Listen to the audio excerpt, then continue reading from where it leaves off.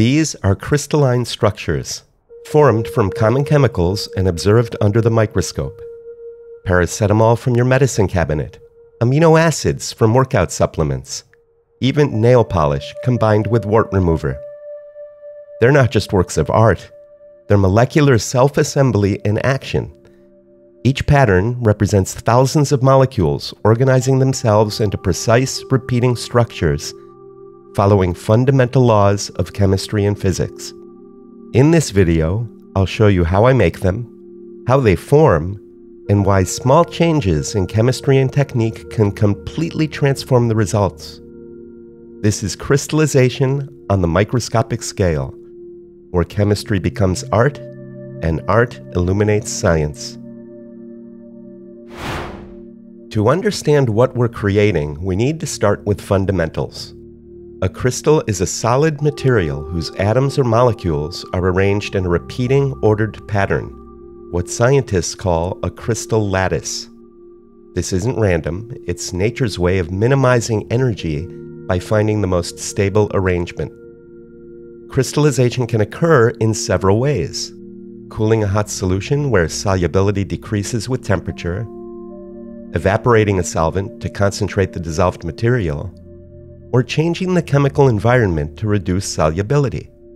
But the driving force behind all crystallization is supersaturation, when a solution contains more dissolved material than it should theoretically hold under equilibrium conditions. Once supersaturation is reached, crystallization begins when molecules start to gather into a stable nucleus, a small cluster that other molecules can grow onto. This is called nucleation. The ordered structure of crystals gives them a unique optical property called birefringence. When polarized light passes through a crystal, it splits into two rays that take slightly different paths through the crystal and travel at different speeds. This creates the brilliant interference colors you see when we observe crystals between crossed polarizers, the same principle that reveals stress in glass or identifies minerals in geology. Right now, you're seeing this crystal in black and white because the polarizers are blocking most of the light. But watch what happens when I insert a simple piece of cellophane, a retarder, into the light path. Spectacular! These colors aren't pigments, they're pure physics. The crystal's internal structure, combined with the cellophane, creates these interference patterns. And by rotating the cellophane, I can shift and enhance these colors even further. Now let me switch to a different piece of cellophane. Each piece has its own unique optical properties, revealing an entirely different palette of colors from the very same crystal. Many consumer products are mixtures of crystalline and non-crystalline materials. By isolating specific components and inducing recrystallization, through dissolving, heating, or evaporation, we can reveal the organized crystal forms hidden within these everyday products. Take paracetamol, acetaminophen for you Americans. The tablet contains fillers and binders, but the active ingredient itself is highly crystalline. When we dissolve and recrystallize it, we reveal its true molecular architecture. But here's where chemistry gets interesting. Watch what happens when I combine paracetamol with urea, a compound found in fertilizers and skincare products. The crystal forms change completely. We're seeing co-crystallization, where two different molecules incorporate into the same crystal structure, creating entirely new patterns and properties. Add citric acid to this mixture, and the structures transform again. In a co-crystal, the different molecules fit together in a repeating lattice, linked by hydrogen bonds or other weak interactions, forming a stable hybrid structure. This isn't just mixing, it's a molecular-level redesign emerging from self-assembly. Each component influences how the others arrange themselves, following the fundamental principle that molecules will organize to minimize their total energy. The real magic happens when we start combining multiple substances systematically. Introducing different components can lead to co-crystallization, altered solubility, or dramatic changes in crystallization kinetics. Even slight variations in ratio, temperature, or solvent volatility can completely transform the resulting morphology. I experimented with different proportions of acetone, nail polish, and salicylic acid, a common ingredient in wart remover. Each image shows progressively more nail polish in the mixture. Watch how the crystal forms evolve. From large layered structures to clustered formations. Notice how they become smaller and more curled as nail polish increases. The nail polish contains polymer chains that interfere with normal crystal growth. These long molecules adsorb to the growing crystal surfaces, interfering with the crystal's ability to grow smooth, flat surfaces, what chemists call faceted growth, introducing stress that bends or twists the structure. Instead of growing in straight lines, the crystals curve and twist as they try to accommodate the polymer chains, like trying to build a brick wall while someone keeps adding rubber bands between the bricks. Now here's the same combination, but I've changed the solvent system to a 2-to-1 mixture of acetone and methylated ethanol. The results are dramatically different. Why? The mixed solvent creates different evaporation rates and surface tensions, fundamentally altering how the molecules can arrange themselves during crystallization. These aren't random variations. They follow predictable physical principles. Fast evaporation typically produces smaller, more disordered crystals, while slower evaporation allows time for larger crystals to grow at the expense of smaller ones, a process known as Ostwald ripening, resulting in clearer, more defined structures. Humans are wired to find meaning in complex visuals, a phenomenon called Pareidolia. It's why we see faces in clouds or animals in rock formations. These crystal patterns can trigger the same response, with molecular arrangements coincidentally resembling familiar objects. What do you see in this formation? To me, it looks like a chess knight piece, that distinctive L-shaped horse head from the game board. And this one? I see a squid, complete with tentacles radiating outward, or maybe the torch from the Statue of Liberty. Here's what appears to be a Swiss Army knife, blade extended, a tomahawk, a slice of bacon, even Goya's clothed Maha reclining on her side. Our brains seek familiarity in abstract forms, even when the patterns are purely accidental. Let me know in the comments what you see. These are patterns that emerge from molecular self-assembly, guided by physical laws, not intentional design. These shapes emerge from the way molecules minimize their surface energy during crystallization, the same mathematical principles that govern pattern formation throughout nature. Sometimes these coincidences are remarkably striking. This heart-shaped crystal formation bears an uncanny resemblance to the Heart Nebula that I've photographed through my telescope. The same fundamental organizational principles creating similar patterns at vastly different scales, from molecular to cosmic. These crystal patterns often echo forms found in nature, branching, symmetry, radial balance, because similar energy rules govern everything from snowflakes to neurons. BALG, beta-alanine and L-glutamine, creates perhaps the most beautiful crystalline landscapes I've encountered. These delicate curls and flowing patterns come from one of the most sensitive and unpredictable combinations I've worked with in microscopic crystallization.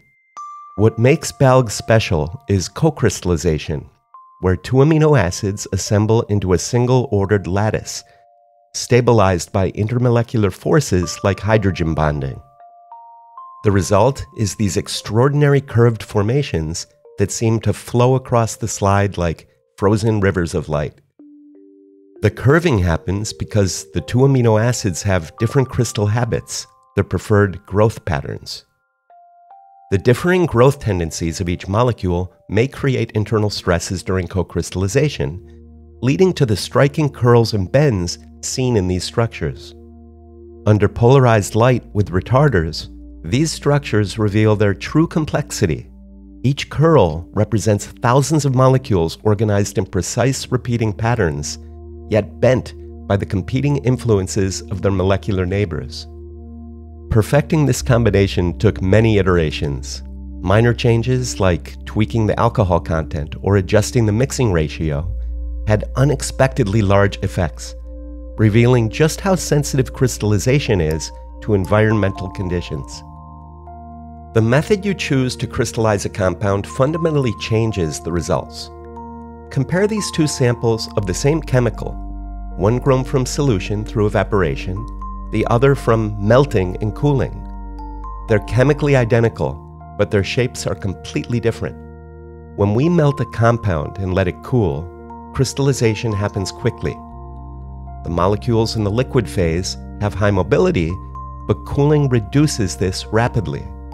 This creates what we call a kinetically controlled process. Crystals form fast, often with defects, creating the straighter, more geometric patterns you see here.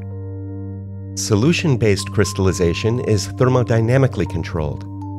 Evaporation happens gradually, giving molecules time to find their optimal positions.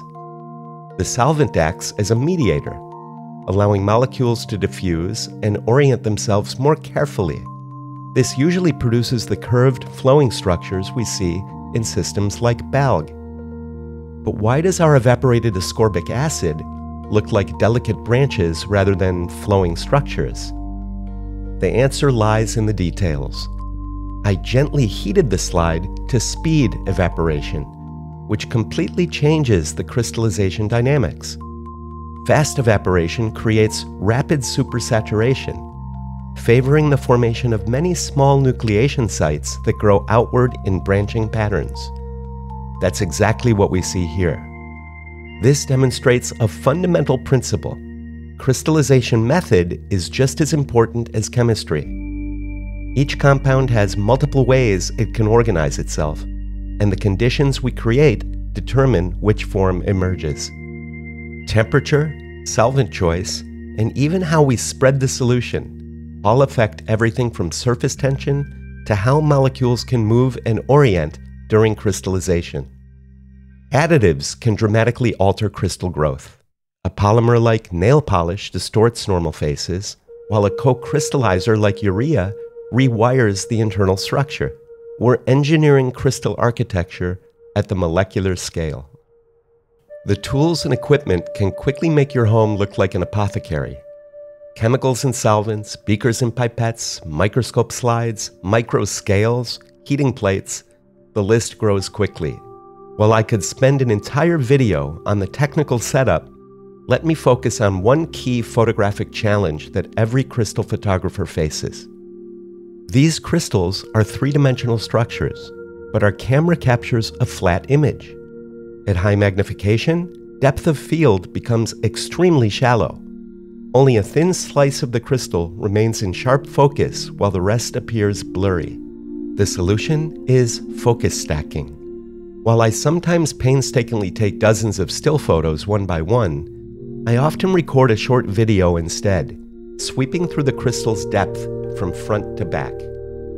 Each video frame becomes a separate image, and the stacking software uses those frames to reconstruct a final image that's sharp throughout. Here's one of those focus sweeps. I've been playing it forward and backward, and now here's the final stacked version of that same heart-shaped crystal. The difference is dramatic. Focus stacking reveals fine details that would otherwise be blurred out, bringing the three-dimensional architecture of these molecular formations into sharp relief. And these images aren't just scientific curiosities. They're genuinely beautiful with practical applications. I've had a jigsaw puzzle printed from one of my favorite crystal formations. My desktop mousepad features another striking pattern. Many of these images work beautifully as computer and phone backgrounds. Microscopic crystallization reminds us how structure can emerge from apparent disorder.